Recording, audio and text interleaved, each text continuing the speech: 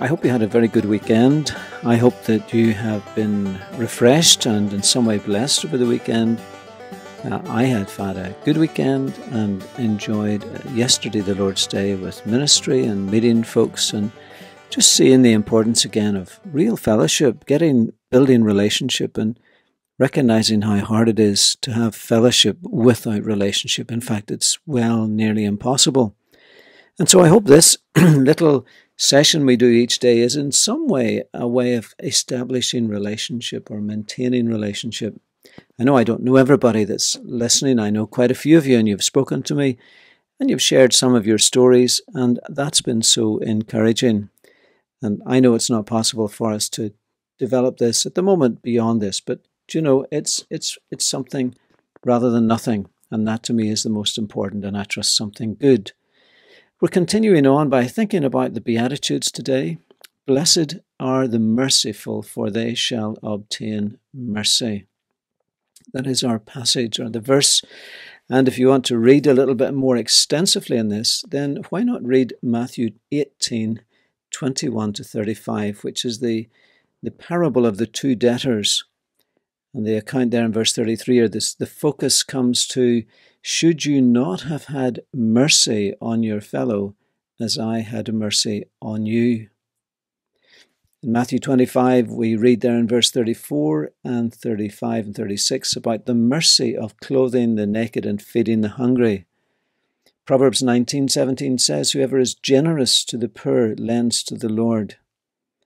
And Luke 6:36 says, be merciful even as your Father is merciful.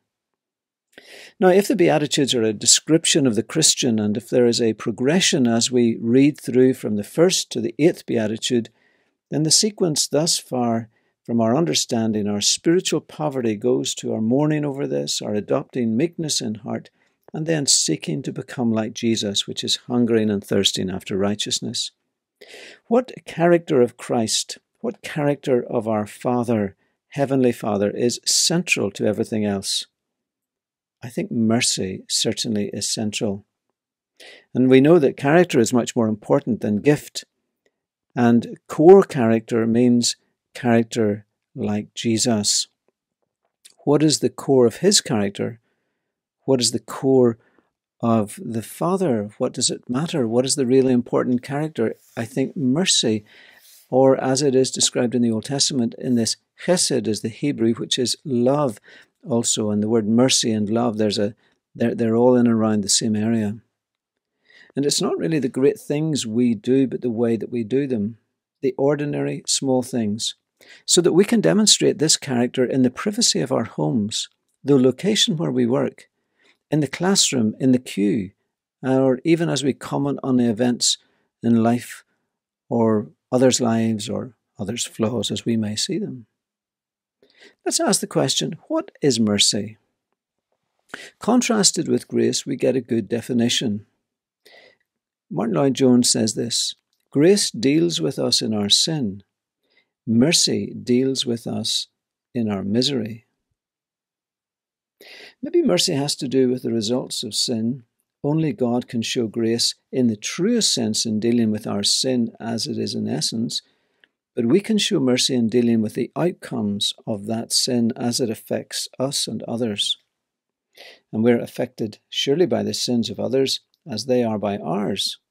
We look to God for his grace, for forgiveness, but we can offer each other mercy. Mercy will address the horizontal, but grace the vertical relationship. No matter how much horizontal mercy there is, the people still have to deal vertically. I mean, we can be merciful to those who in some way offend, but that does not remove their guilt before God. Guilt will remain until grace is sought from God. And for sure, God, being merciful and being gracious, will do as he has promised, and he will extend that to all who repent. And so God has already acted in mercy in sending Jesus, and in justice. His justice has been upheld at the cross, and now he can receive us by grace. Let me ask this question then. If I show mercy, what does it mean that I receive mercy? Do I earn it? Well, a merciful person declares that they have experienced mercy from God Himself. Their merciful disposition is evidence of their having received the mercy of God themselves. This is the whole point of the story of the two debtors that Jesus told in Matthew 18.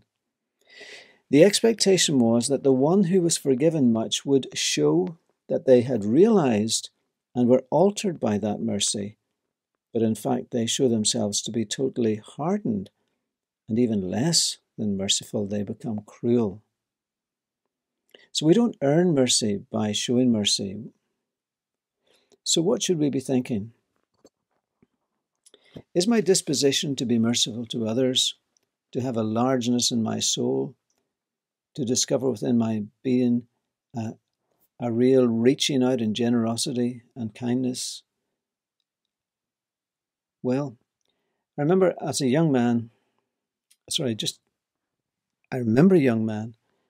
a couple of weeks ago, 2 Sundays ago, standing before me. There he was at the end of church. He had brought his hold all with him, and he began to tell me his story. This was the first time he had been in a church like ours. He may have been in another church, but certainly never in one like our church, as he said. He was very nervous about coming in, but he thought when he saw that there was a sign in the front that told him there was a service at 11 o'clock, well, maybe there would be room for him.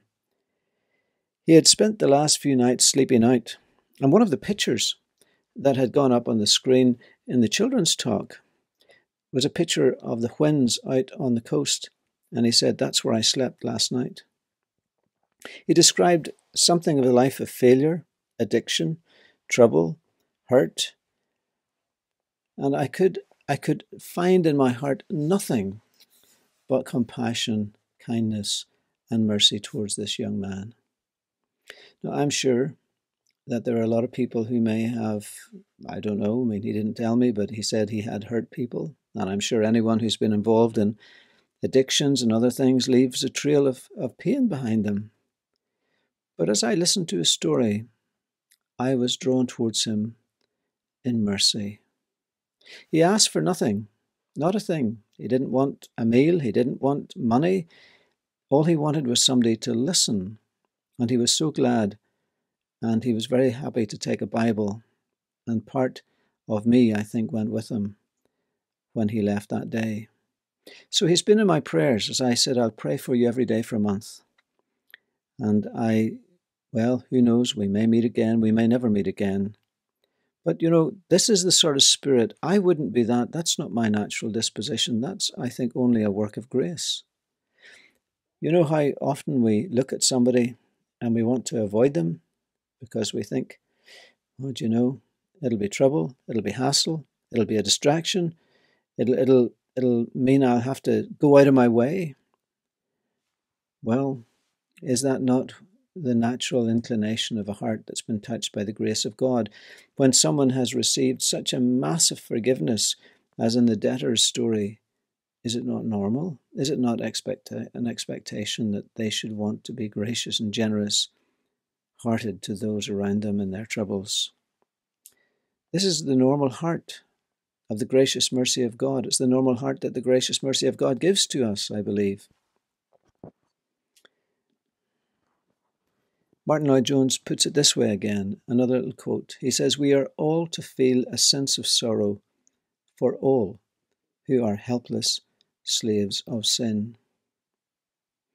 And it's also a very healing, for when we sin and come to God, remember how we have been met with that grace, and then it makes us merciful towards others and makes us act as we should to them, not to win God's mercy, but because now we appreciate it.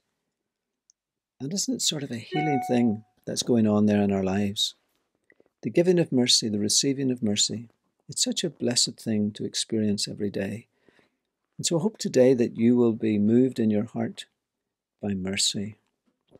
Not to think just mere judgmentally of others, but to look at them through the eyes of the grace of God that is shown to you and shown to me.